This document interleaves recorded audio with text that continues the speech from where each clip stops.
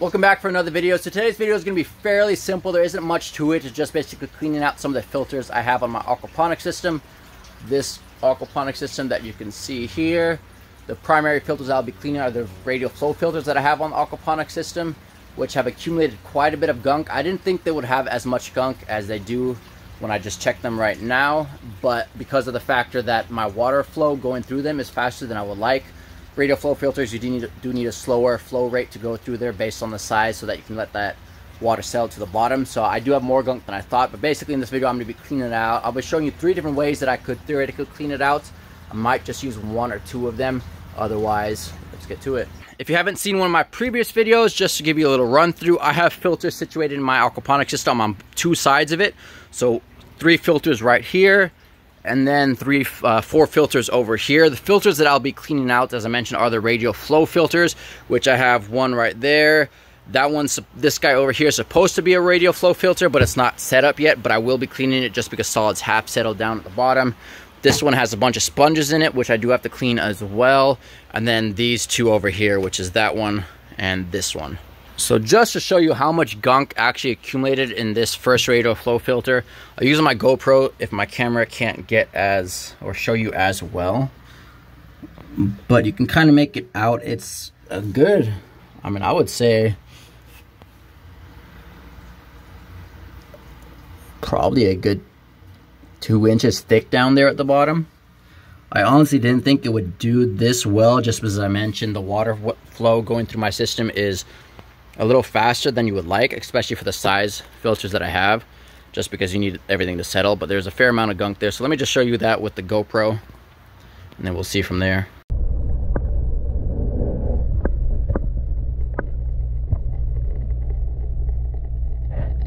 There you're able to see how much gunk is actually in this one filter right here, which is quite a bit. As I mentioned, it's literally like 3 inches at the bottom, and then on the sides maybe like 1 inch. Otherwise, the first way that I have to clean out this filter was originally how they were set up.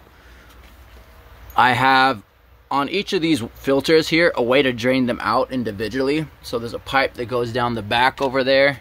So from this one, it goes over here and then down out through there. And then I have valves that I can open and close, and it goes out all the way out of my greenhouse.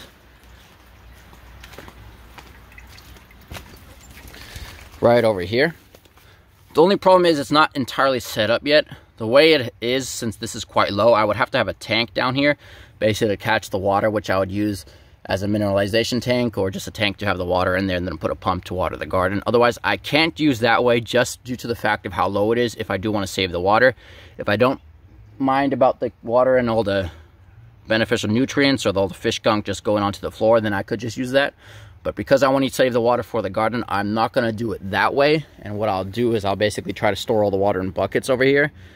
I don't have a mineralization tank or some tank set up to basically process that or keep it, but I'll use it here and then water the garden periodically.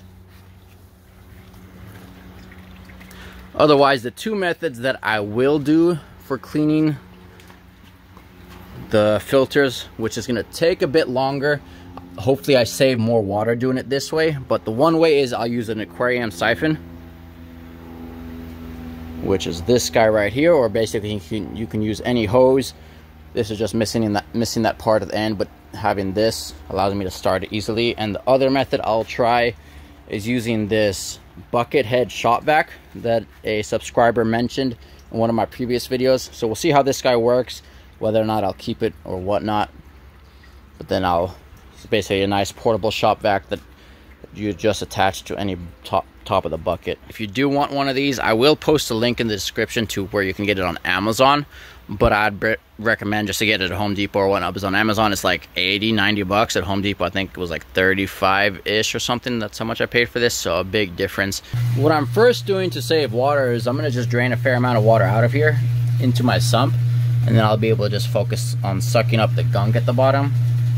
So this pipe just goes down into here, and then from here it over goes into the sump. I drained the water quite low in this thing, so now you can see pretty much all the gunk in there. Kind of, let's see.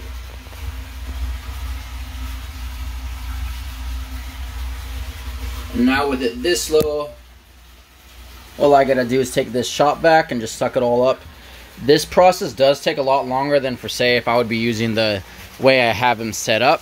So I do want to do that later, or have that set up that way for future use, just so I can eliminate the time spent on doing this, because this is one tank and I still got a few others to do. So by having it drain just out of the system, even though I'll be draining more water out of the aquaponic system doing it that way, which I'll still use on the garden or whatnot, I'll just save time.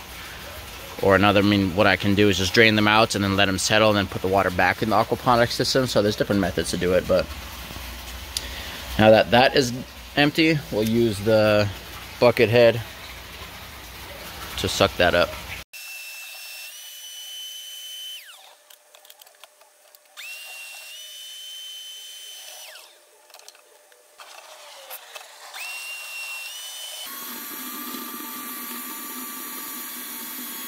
There you can see that I got all the gunk sucked out of this filter.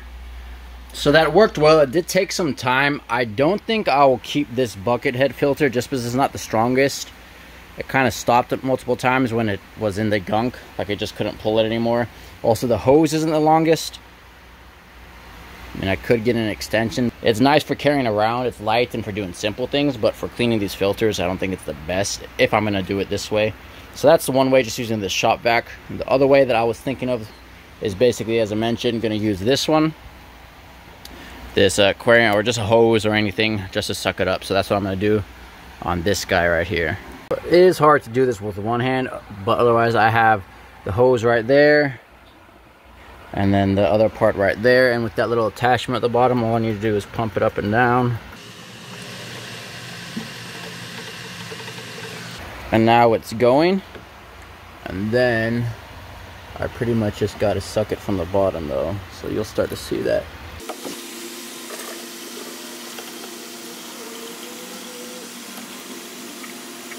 So that's pretty much how it goes with this method.